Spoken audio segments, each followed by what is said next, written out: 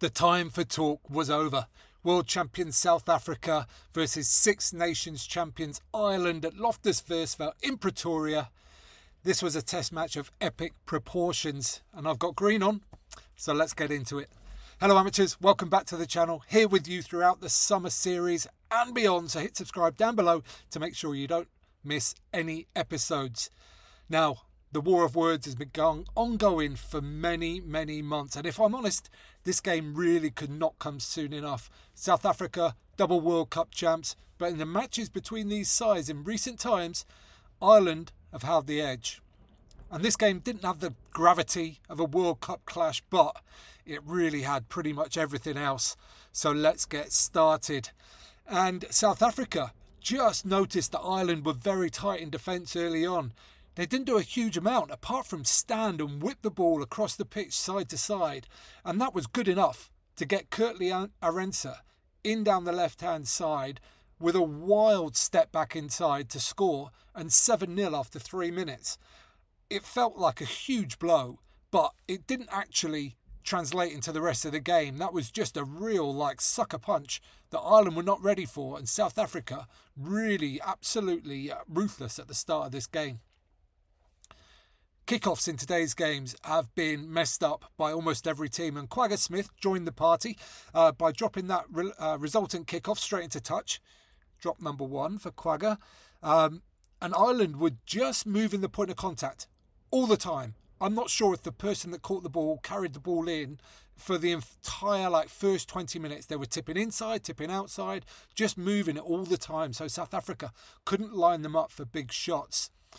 Peter O'Mahony in particular was first receiver and passed the ball almost every time until about the 35th minute when he got walloped by Andre Pallard the first time he tried to carry the ball in.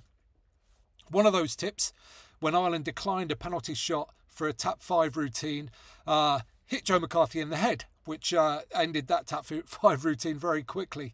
But the resultant scrum, and this was a problem or a suspected problem from Ireland, went very well for them. Andrew Porter got a good nudge on his side, caused a little bit of a problem, but Colby cleared it up with an absolutely incredible kick, 60 metres straight down the touchline, which Osborne picked at fullback, which is a bit out of the blue, dropped it into touch. Bit of a shocker, but Kwagga Smith dropped another kick shortly after, drop number 2 for Kwagga, which led to a penalty, an Ireland field position, and then another penalty, which they did kick this time for 7-3. Robbie Henshaw has been playing incredible rugby over the last 12 months, and he spotted Khaleesi and jumped out of the line to try and smash him. Only the opposite happens. Khaleesi saw him coming as well, got that ball up and fended using those few extra pounds that he's picked up in Paris, and absolutely belted through Robbie Henshaw. This was a massive collision. Henshaw looked dazed and he played on, but he would not come out for the second half. South Africa got a penalty from that result in play, not rolling away, and 10-3, and it just looked like South Africa had the edge in most of the facets of play here. Just that bit more physical, just that bit more dominating. It looked like Ireland were just trying to run, duck and punch and hide and get away from them a little bit, but they couldn't. From the kickoff then, Kwagga Smith caught it and got a massive cheer from the Loftus Versfeld crowd, which put a smile to my face. Well done, Kwagga. And Ireland were at this point trying a few crossfield bombs as well, so they're moving the point of contact a lot, trying a few crossfield bombs, trying to get Nash up in the air. Following one of those, Damien Dialendi got the ball, and he saw Peter O'Mahony twice in the space of about 2 seconds before the ball was spread wide the other way for the magnificent sight of Peter Steph du Toit rampaging down the other wing. This bit of play didn't lead to anything, but it was just just magical.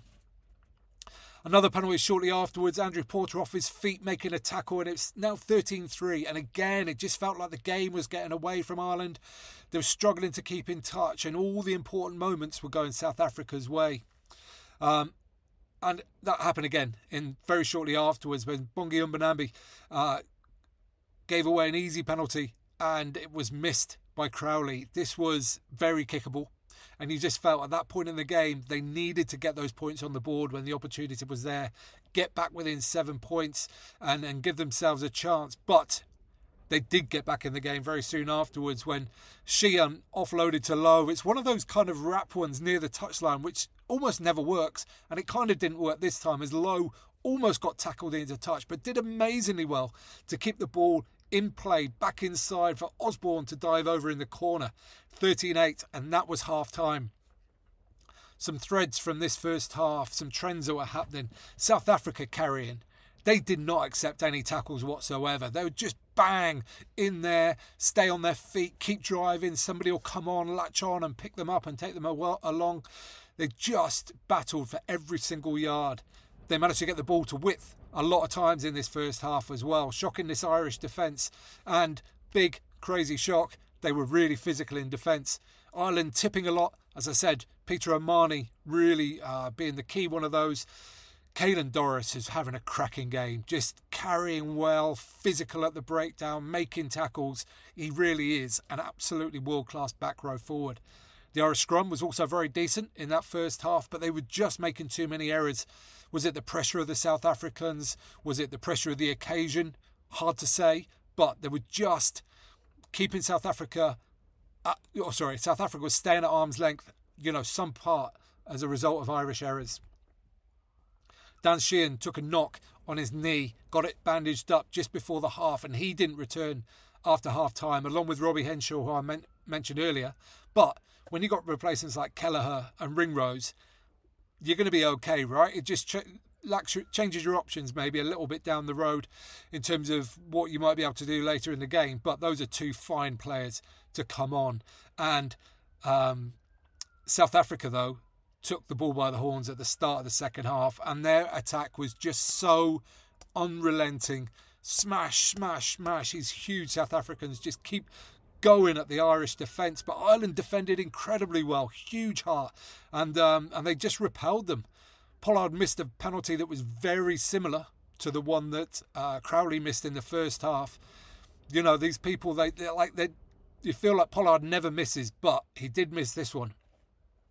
50th minute, bomb squad time. You heard Luke Pearce call the numbers out to the South African team. 1, 2, 3, 4, 5 and 6 all subbed on, and they came on overly aroused and gave a scrum penalty away immediately.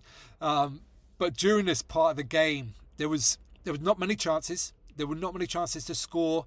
But the physicality was huge, the intensity was huge, and there were a couple of times when players kind of got the ball and were just a little bit scragged, which limited their momentum, and then got smashed by somebody else, and quite often as well hitting the ball itself, which is in the front of the player, and that just makes the people bounce all over the place. There was 3 of those in about a minute, and the crowd were loving it. It was up, and it was a brilliant spectacle. And as I mentioned earlier, there was still plenty of errors too, but it didn't really detract from what was a great game because the intensity was so high, because it meant so much. It's kind of all part of it, though, in this situation, I think. Caelan Doris was continuing to carry really well, but Malcolm Marks, who was on, won a turnover, and then he wins a lot of turnovers, but what he doesn't often do, in fact, I've never seen him do this, and that was smile afterwards. I've only ever seen him completely blank-faced like an absolute Terminator, but somebody said something to him and he smiled, which was nice. A bit of levity in a very intense game. Ireland were absolutely desperate indeed at this point, flying around, clinging on to South Africans, but they got a bit of pressure, and then they got a bit more pressure, and South Africa threw a few dodgy passes, and suddenly Ireland have got a counter-ruck when the ball pops out the back. James Lowe's away down the left-hand side. He outsprints Marks, gets around Pollard and scores in the corner. The crowd goes wild. Well, the Irish crowd goes wild, although the South Africans do like to scream when the opposition score. And then TMO. TMO comes in, and sadly Kelleher, who, whilst doing this, did prove that hookers can still hook, unfortunately was just on the floor when he hooked the ball back in the ruck. And I say unfortunately because that would have made it 18-all. 18-all or 13-all? 13-all? 13-all. And I'm gutted because I'm gutted for the game. I think the game being tied up at that point with about 20 minutes to go would have been amazing and would have had this incredible finale. And I was just like, oh man, that would have been so cool to see that one being given. But it wasn't. Craig Casey shortly afterwards. Craig Casey, by the way, who I thought had a really good game. Everyone was talking about Jamison Gibson Park being a massive loss for Ireland, and he is. But I thought Craig Casey was quality throughout, really nipping around. And he kicked a 50-22 from the box, which sadly, unfortunately, led a couple of phases later to him leaving the field. RG Snyman, he was the one that made the tackle, no fault on his part. He thought Casey still had the ball while he was driving through. Casey's head bounced off the hard, high veld, and it looked like a nasty knockout. He did have his arm raised as he was going off, waving to make sure that people knew he was okay, but that was a nasty moment, and the game was stopped for several moments. Well, no, 5 or 6 minutes, I think. So, thoughts with Craig Casey there. Hope he's okay. It seems like he is. Probably won't be playing next week, though. Also during this period, Caelan Doris, captaining, was really pushing his luck with Luke Pearce. Luke Pearce, who previously, a couple of years ago, lost his patience with Bully Vunipola and gave him back 10, twice in quick succession. Luke Pearce has talked about that openly and said that's not the type of referee that he wants to be. He didn't control his own emotions in those moments. He did during this game because he spoke really calmly to Caelan Doris, but also made it really clear that he was not accepting of what Doris was doing, which was basically asking the same question over and over and over, expecting a different answer. Really well refereed by Luke Pearce. You don't want to start giving penalties for dissent if you can absolutely avoid it, and he managed to avoid it, so well done. But it was a South African penalty which Pollard kicked towards touch, and I say towards touch because it looked like James Lowe might just keep it in. James Lowe reached over the touchline, flicked it back inside, and Cheslin Colby reacted quicker than anybody else, which was not hard because every Irish player within spitting distance of that event was stood still. Colby whizzed through, kicked it through and scored, and it was just like, right, well, that's game over. But TMO came in again, and for the life of you, you could not see whether it was whether Lowe was still in touch when he released the ball or not. There wasn't the perfect camera angle. I think, in all likelihood, he was still in contact with that ball when his foot hit the ground and therefore was in touch, and the try should not have been given. But the TV footage did not show that. So they could not override the try. Correctly given, and 20 points to 8 at that point. And that did feel like game over. It had been so tight in the second half. Chances were so slim on the ground. It felt like it was going to be really hard for Ireland to get back into it at that point. And Ireland did have chances, though. They had entries. They had lineouts deep in South African territory, but they messed up one lineout. They lost another. They had Bundy Aki being a complete hero, holding his arm, like literally cradling it in between phases, but still carrying the ball up. Incredible from him. Ireland out of subs, so he couldn't go off. And Ireland were just pushing and driving and kept going, and they got a lot of penalties, a ton of penalties, and Kurt Leorenza ended up with a yellow card from that. Doris was, literally a millimetre from scoring. It looked like the ball might have, it was so close, just grazing towards the top of the turf, but not given, and I think correctly so. Again, it was ruled as held up, so there had to be compelling evidence for it to have been given, and there definitely wasn't that. But a minute later, and I think this was the best bit of play in the entire game, and one of the best bits of play I've seen in international rugby for a while, because it was the tight head prop, the reserve tight head, whose name's just jumped out of my head, excuse me for that, but he carried the ball at the front of an arrow. So he's got a player on his left and a player on his right, and he had Cian Healy on his left-hand side, and he looked to pass back inside to Cian Healy, but Healy ran away from him, and from behind Healy came Kelleher on a short ball, and he went clean through. It's one of the great, a fantastic bit of shape, and the timing on it was absolutely perfect. Kelleher flying through, passed back inside to Murray, who wandered over for a try, and that made it 20-15. And this was absolutely game on with 5 minutes to go. This is what we wanted. Everything's on the line now. Let's have it. South Africa kick off, so long. It would have probably bounced in goal, but James Lowe tries to catch it, knocks the ball back into his own in goal. An absolute disaster, and it's a 5-metre scrum to South Africa. And a 5-metre scrum for the ages as they absolutely rampaged through the Ireland pack. I mean, it's hard to think of a more dominant scrum. They snapped and went and just piled through. Ireland disintegrated. Kelleher got given a yellow card as the penalty try was given in 27-15. But, I mean, and this sometimes happens when it feels like the game's completely over. One team just let loose and play whatever they want, and the other team's defence just sort of eases off a little bit. Maybe that's what happened here, as Ireland went through multiple phases, ending with Ryan Baird sprinting over in the corner. Absolute drama, 27-20. Still about 50 seconds on the clock, so Ireland do have another chance of this. But the kick was right in the corner. Crowley rushed his kick off. I think it was Crowley. The ball fell off the tee. He tried to drop kick it. Missed, but only narrowly. But it still meant that Ireland now had a chance to tie the game if they could get a try from the last play. It didn't quite happen. They tried to run it from their own sticks. I think it was Ringrose who eventually knocked it on. Huge. It would have been a huge effort to score from there, and they couldn't manage it. But this was a brilliant game. All the intensity. And as I said, the errors don't matter, I don't think, in a game like this. Because the gravity of it, because it means so much to both of the teams, because of the intensity.